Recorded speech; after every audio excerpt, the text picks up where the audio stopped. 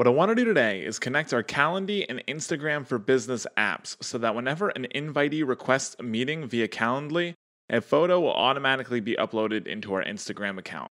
Zapier is a no-code tool that makes it easier for anyone to automate workflows across 5,000 plus apps. If you don't have an account, there's a link in the description for a free 2-week trial so you can try it risk-free. Let's dive in. In order to get started with this workflow, I need to create a Zap by clicking the button on the left-hand side of the screen. Because I want Calendly to trigger the creation of a post in Instagram for Business, I'll need to use Calendly as my trigger.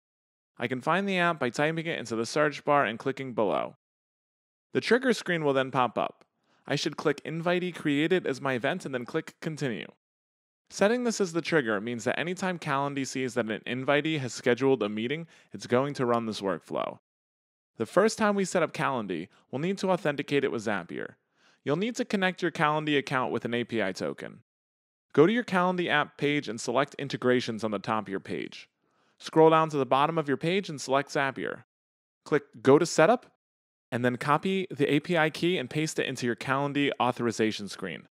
Don't worry, it's totally safe because Zapier uses industry standards for encryption when connecting with each of your apps. I'll put a link to Zapier's security and trust page in the description as well. In order to finish setting up the trigger, we'll need to pull in some example data. To do that, click Test Trigger.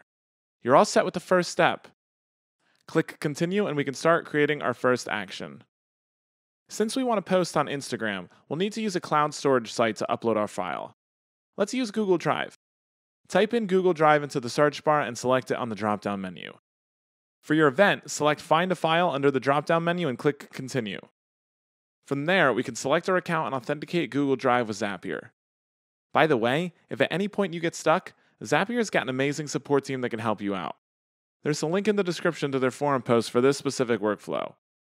We'll then need to set up our data. Under File Name, we'll need to type in our file exactly how it is listed in our Drive account. My file name is Zapier Instagram Post, so I'll type that into the file name bar and click Continue. Click Test Action and we can move on to our next step. Click the plus button on the bottom of your Zap to open up a new action step. Type in Instagram for Business into the search bar and select it on the drop-down menu. Next, click Publish Photo and click Continue.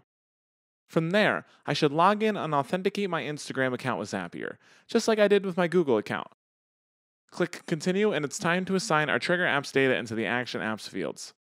Under Instagram Account to Use, select your Instagram account that you want to use for your Zap.